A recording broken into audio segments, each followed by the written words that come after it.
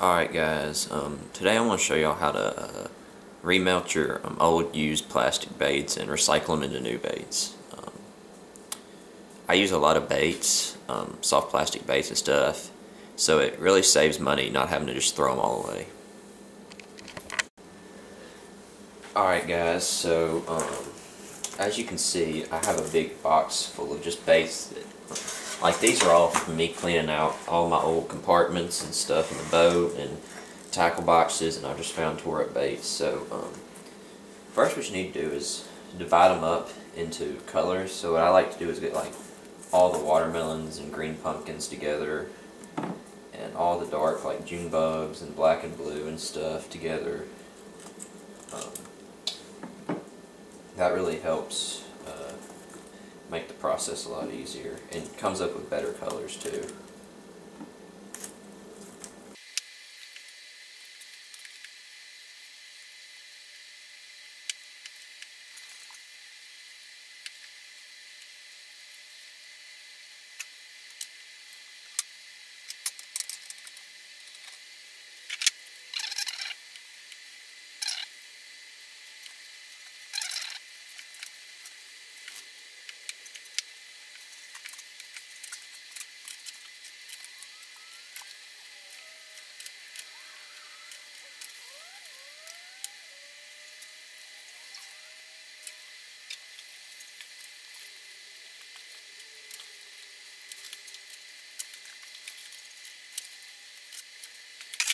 Alright, so I've got all of my natural color worms cut up in the Pyrex cup, and that's going to melt down a lot, but what I'm going to do is microwave it for like 2 minutes at first, and then in 45-second increments until it gets completely melted.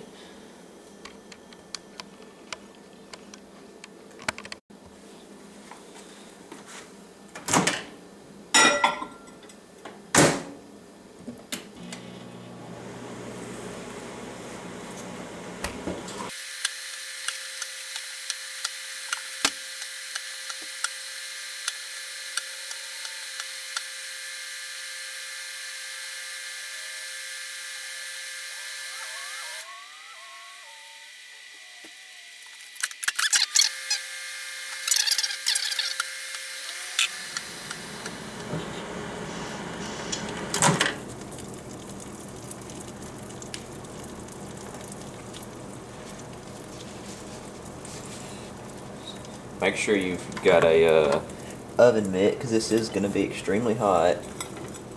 And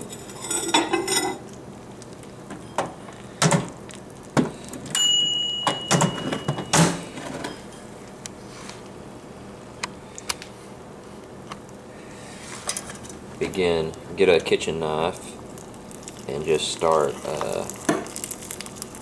mixing it together. There's some humidity in the air tonight, so there's going to be some moisture bubbles.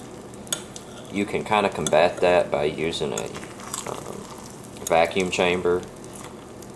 I just don't have one, so I'm just going to deal with it.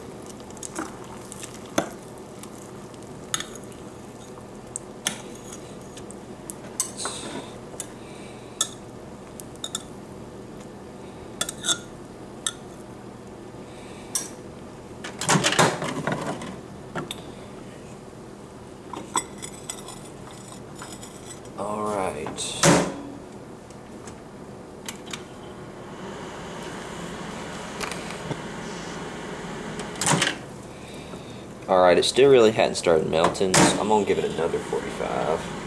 And you can kind of just eyeball it. You'll tell whenever it starts melting, and then you just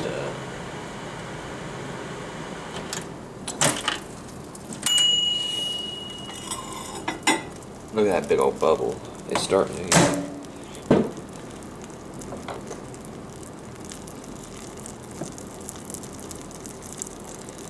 get kind of soupy on me.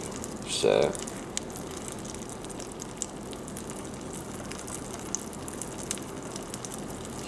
get all that plastic good and mixed.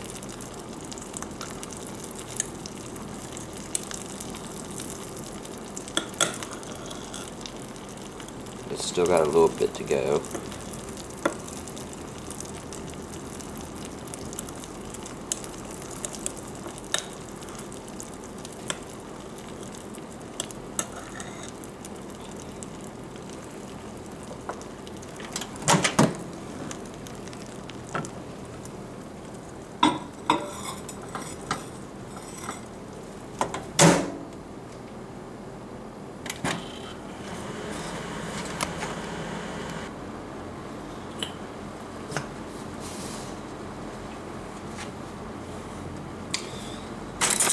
Well guys, I've got a single injector, but I messed up and left it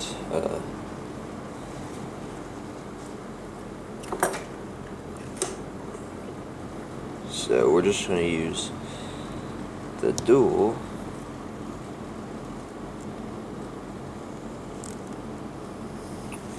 You can kind of feel it get stuck and fill up, and once it's done you hold pressure on it for a little while, then you can pull off and add a little bit more and empty the excess back out.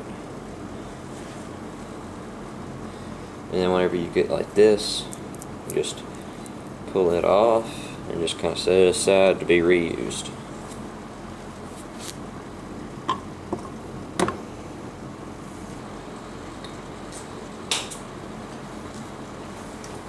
Well, I got my regular injector freed up, so we'll be using that from here on out.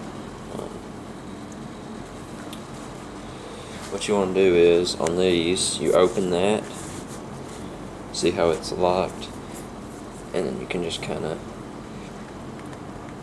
ease it off. And there's something else to go in the remelt pile.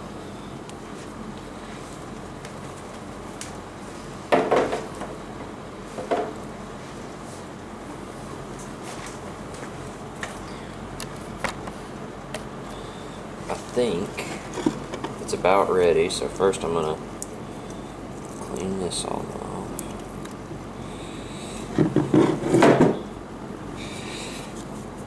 I nicked my thumb, and the salt from the baits was getting in it and hurting me, so second. I haven't done this in a while and it likes to get stuck, so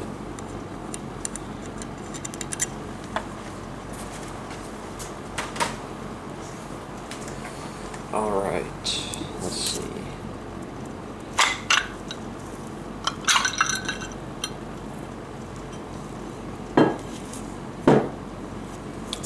That one's got a big air bubble in it because it didn't fill right. See? So that's just going to go back in the pile. Did any of them?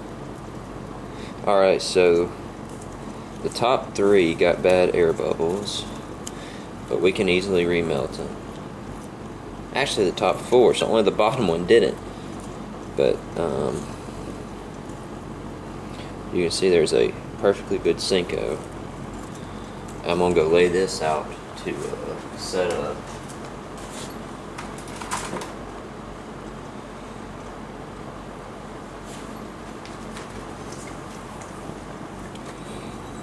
Just put our molds back together.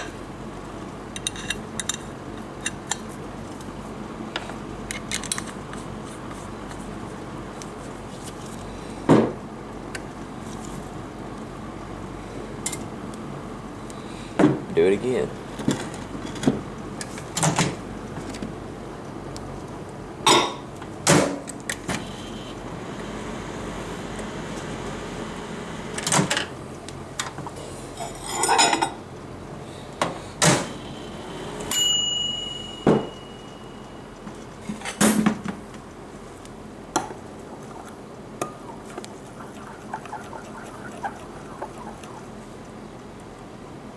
Alright, that looks good. And we're gonna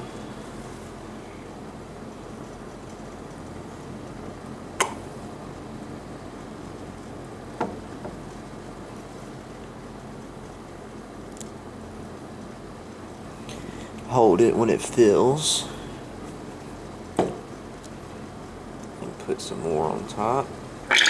And